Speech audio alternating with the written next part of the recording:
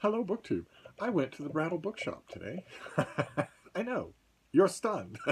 It's a used bookstore for those of you who are new to the channel.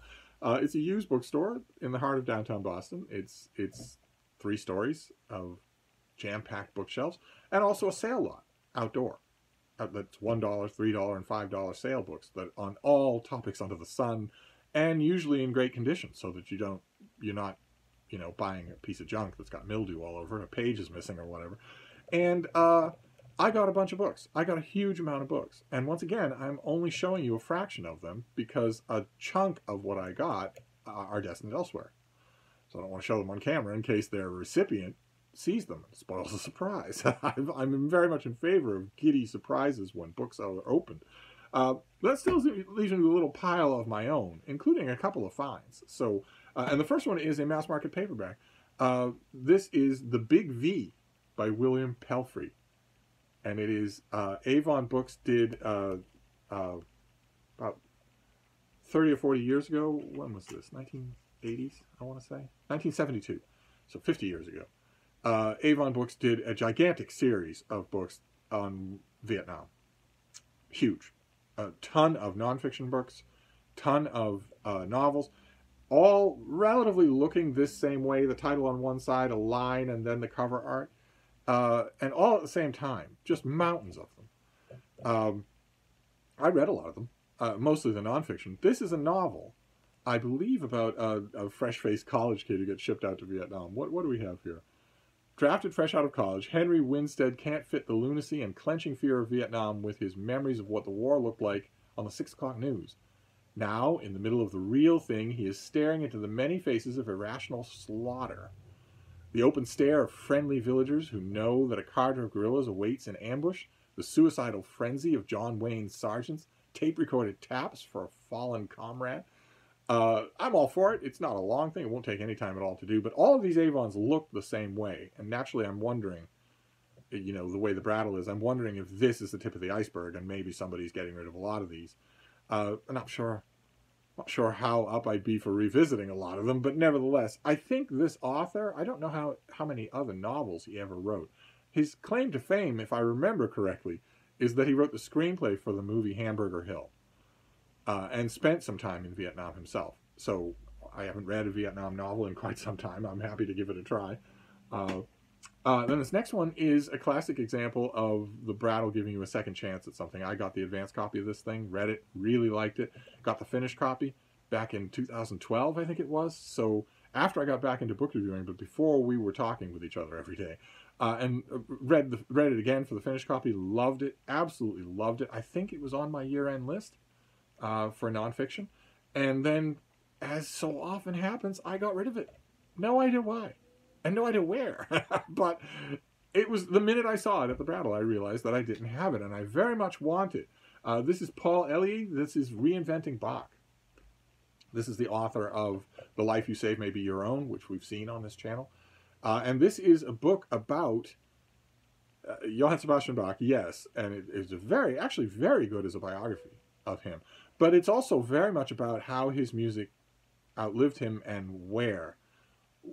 It's many afterlives, the afterlives of the music of Bach, and how mercurial it is, how it slips around in form and format and location, and how you can't predict it, and how it's a little rare in terms of classical music to do that. He writes at one point here that Johann Sebastian and Maria Barbara Bach rented an apartment on the Market Square in Weimar, which put them at the heart of daily life in town. When their first child was born, a daughter, Dorothea, Maria Barbara's unmarried sister joined them there. They would stay for 9 years in Weimar, and 5 children would follow. 3 boys, then twins, a boy and a girl, who died shortly after birth. Bach played the organ in Lutheran services in the palace chapel and played the clavier to entertain Wilhelm Ernst.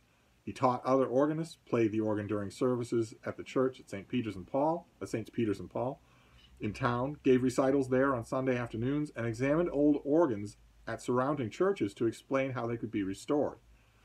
He had gotten a harpsichord as a wedding gift, and it enabled him to make the apartment on the Market Square a place of music making. All at once, the familiar image of Bach as a professional musician and pater familias is substantially complete. With a salary, a patron, an audience, and an instrument of his own, he became a composer, and he began to write the music for which he is known: organ works, cantatas, and instrumental music, suites, concertos, sonatas, partitas, inventions, and minuets simple enough for a child to play. It is true that he settled down at Weimar, but he would not be defined by his work there or anywhere else. And that's if I remember correctly, that's the whole point of the early part of this book, is that this is a slippery figure in a good way. And then the book goes on from there to Albert Schweitzer and Pablo Casals and Daniel Barenboim, Itzhak Perlman, Stokowski, and Fantasia, and of course Glenn Gould, who is a big, big character in this book and is written about wonderfully. In fact, better than in any Gould biography that I've read. So I don't know why I got rid of this when it's a Bach book that I want to keep. And so when I saw it out in the sale lot, I grabbed it. Same thing with this next one. This next one may be the find of the day. I haven't seen it in a long, long time. This is Sam Adams's Revolution, with assistance of George Washington, Thomas Jefferson, Benjamin Franklin, John Adams, George III, and the people of Boston. And it's by Cass Canfield, who was, it's a thin little thing, but it's a great look at Samuel Adams's formative role in causing the American Revolution, in doing the background work that isn't quite as fancy as, Midnight Ride of Paul Revere or anything like that, but that was incredibly essential for the whole thing to take root. Long before people were willing to put their lives and their fortunes and their sacred honors on the line in 1776, 10 years before then, Samuel Adams was making the rounds at taverns and bookshops, meeting halls of all kinds in Boston, talking to ordinary people about how, look, I'm not an alarmist. I'm not an extremist at all. I am as mild-mannered a person as lives in this town. But I want to make a case for you of what you, I think, already know, which is that a break is coming. Something serious is coming. It's not going to be something that we're going to weather. And I want to make the case that it's good. That's a good thing. That it's not unthinkable that we break with the mother colony. That it's not unthinkable that we break with England. That it's actually going to be in your benefit to do that. In the long term, if we win.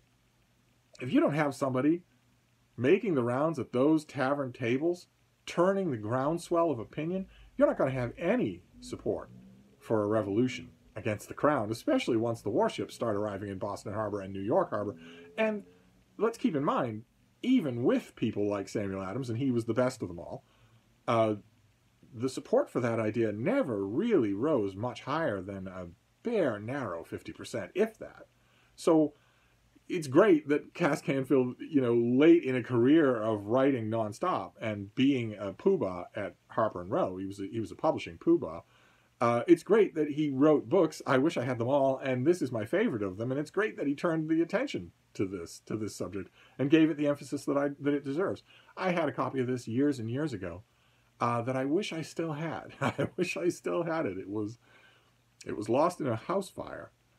And the reason that I wish I still had it is because he was a friend of mine. Not Samuel Adams, but Cass Canfield was a friend of mine. And he gave me that copy of the book. And he wrote this book it came out in America's Bicentennial, the Bicentennial of the American Revolution, 1976. And he was very generous with his time. And it was a great friendship. I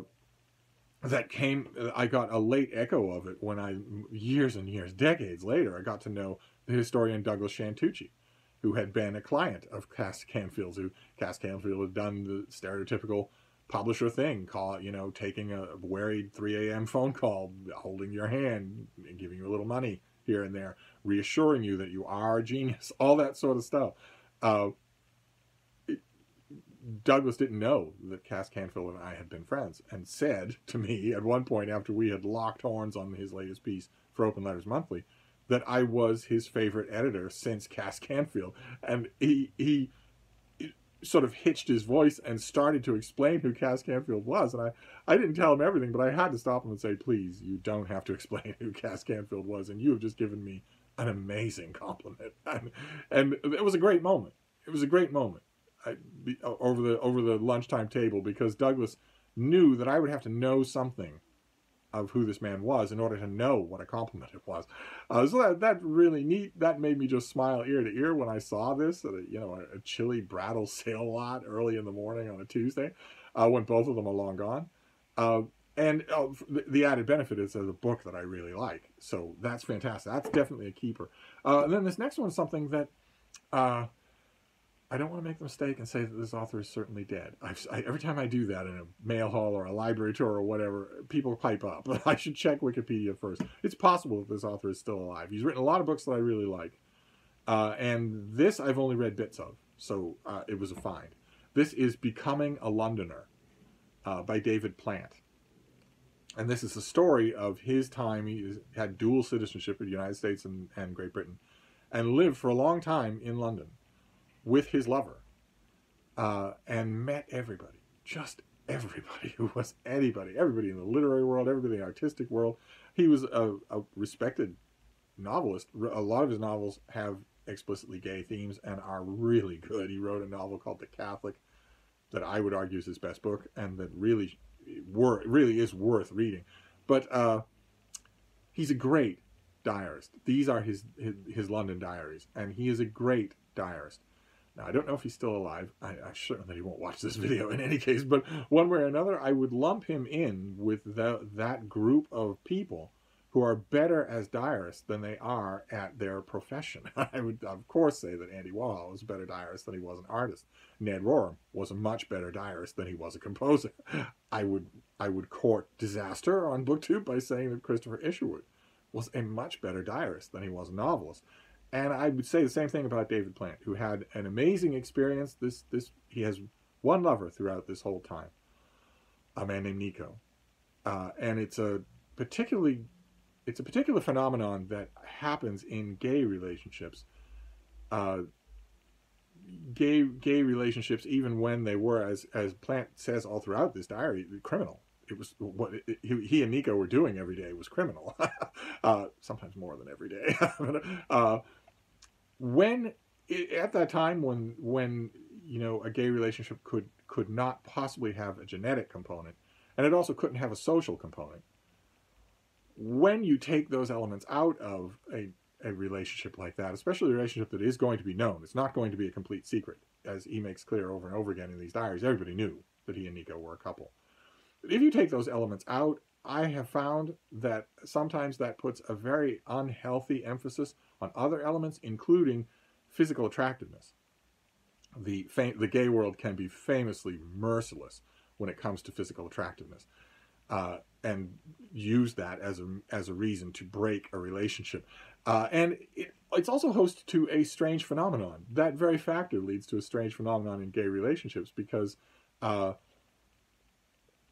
sometimes you will have a very successful gay relationship, the love of a life that goes on forever. David Plant, at his lover's memorial service, was bawling as though his lover had died in the first weeks of the hottest heat of passion, as opposed to after decades. That's how real this was. But sometimes, even in those relationships when they're very real, sometimes one thing you will notice is that one partner will be dramatically better looking than the other. And whether the other is ordinarily good looking or plain or even ugly, in the middle of the American Midwest where all the men are beautiful and above average, when that happens, the less attractive man in the relationship, if he's psychologically sound, if he's not constantly worrying and insecure, will have a weird kind of otherworldly experience to write about. And that was true in this case. That was true for David Plant. Yeah, okay. Guess which of those two is our author and which of those two is Nico. I don't think it'll take much work to guess. Maybe not. Some of you some of you heterosexual people may have trouble distinguishing which of those two men is more attractive than the other. But one way or another, that's an element that runs through the sections of these diaries that I read way back when. So I was overjoyed to find this book. This will be the one. Even Cass Canfield will be nudged aside to read a chunk of this, or maybe all of it today. Another keeper, but that's the goal with Brattle visits, is that you want the books to be keepers. I'm perfectly happy, since these things are cheap, from a sale lot, I'm perfectly happy to cycle through them, read them, realize, okay, that was fun, but I don't actually want to keep this, and put it on the discard pile, probably to go back to the Brattle. I'm perfectly happy to continue that carbon cycle, but the goal is to get books that you love so much that you don't want to get rid of them. And you can tell already, just in the books we've seen, that some of these are those. So, this next one, I don't know. Maybe not. It's going to be dated. This is Max Eastman, a curious figure in American literary history, publishing history, even political history, because he was a Marxist for a long time and then didn't like the Marxists for a long time. He was actually, when it comes to Marxism and semi-Marxism and all that sort of stuff, he was a roving editor. He was a poobah at Reader's Digest magazine back when it was a big deal. Right now it's faded into triviality like the Saturday Evening Post, but once upon a time it was a big literary thing, Reader's Digest was, and serious readers read it without any embarrassment or irony. And Max Eastman was the editor at Reader's Digest that was responsible for serializing Hayek's The Road to Serfdom. It's not Reader's Digest fare even then, but he was irresistible. He was a tall, astonishingly handsome bon vivant of a man, just an explosive ripple of laughter, utterly unmistakable. 2 rooms away, in a 6-room Manhattan party, you would know where Max Eastman was, and that something had just tickled his funny bone, which wasn't hard to do. He was synonymous with laughter to his friends. He was the subject of a recent biography by Christoph Irmscher that I had the pleasure of reviewing for, I believe, the Martha's Vineyard Gazette, because Eastman spent some time on the vineyard as a nudist. But he had many, many aspects to him. And he wrote a long time ago, 100 years ago, I think, thereabouts. He wrote, it's hard to think of Max Eastman as old, much less dead. But I believe his first book was the enjoyment of poetry, where he wrote a book about enjoying poetry and doing it without any airs, without any condescension or anything. And it was a hit, a minor hit, but still a hit. It was something people talked about. It was something that got reviewed. People read it and circulated in libraries and whatnot. And there followed a long string of books. And decades later, decades after the enjoyment of poetry, he wrote this book, Enjoyment of Laughter. That is our author on the cover. That is not a staged photo, to say the least. That is probably had that look on his face when he died. But this is a book-length study of humor, which in almost anybody else's hands would be just a recipe for disaster. It would be doomed from the start. But I don't think I've ever read this book. He did others. He did not just Enjoyment of Poetry, but at least one other enjoyment book along the pattern, to recall the name of Enjoyment of Poetry, aside from this one. But I don't think I've ever read this one. And that's going to make it a joy. Just, there's our author in a rare incident where he was wearing clothes. The photographer probably had to plead with him. But this thing is full of artwork. A lot of it from the New Yorker. That's James Thurber. But lots of other things too. And he breaks down humor. All the different kinds of it. Exaggeration, mispronunciation, stereotyping, high humor, po-faced humor, all those kinds of things. And like I said, in anybody else's hands, that would be deadly. But I think this is probably going to be wonderful. It'd be dated because humor dates. And a lot of the humor that he'll be talking about will be, for instance, from the early days of the New Yorker, which will be, in the 21st century, we would call it incredibly sexist, incredibly racist. But who knows? Maybe not. His sentiments went well ahead of his day for most of the time, so that's going to be a joy. Probably one of the Max Eastman books that I would want to have and own would be this one. And then the last one we'll finish up here is a rebuy. That's another thing the Brattle allows you to do.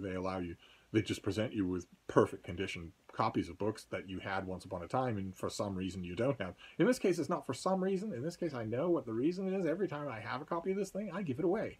Every time I do. I found a perfect condition copy of it. I am hoping that this time I have the sense to keep it. This is the mighty Riverside Shakespeare.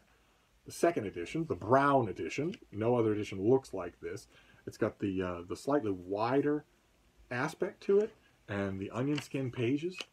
that run throughout. It's got long introductions, great exhaustive notes, and definitive editions of every one of the plays and poems and sonnets here. And it is the critical edition of Shakespeare to have. And I know I just got a collected Shakespeare in the mail that one of you sent me, but I as soon as I saw this, I realized, okay, you're in one of those periods where you don't have the Riverside Shakespeare, and you should never be without it. It belongs in this room. Probably one of you said, what edition of Shakespeare should I have? And I thought, oh, you should have the Riverside Shakespeare, and here, I want you to have it so bad, I'll send it to you. And I probably just grabbed it off the shelf in here. Would have been in this room. I'm hoping that I hold on to this, especially since Shake-Tember, formerly Shake-Tube, is right around the corner. We'll be talking about Shakespeare all month long. So there you go. That is the Brattle for today. We have the Riverside Shakespeare, the mighty second edition. We have Enjoyment of Laughter by Max Eastman. We have Becoming a Londoner, the Diary of David Plant. We have Samuel Adams's Revolution by Cass Canfield. We have Reinventing Bach, and we have The Big V, a little mass-market Vietnam novel. So not a bad Brattle haul, not the whole Brattle haul, half of it, but all the rest of them I'm not showing on camera, so that'll do for today. That's fine. But who knows when I'll be back to the Brattle. I think we're getting rain for the next 3 days. I'm not telling the Bean that. She won't be happy with that at all. She's pretty happy right now. She wouldn't be happy if she knew it was going to be raining for 3 days. So I'll keep that to myself. But I will see you soon. Thank you, BookTube.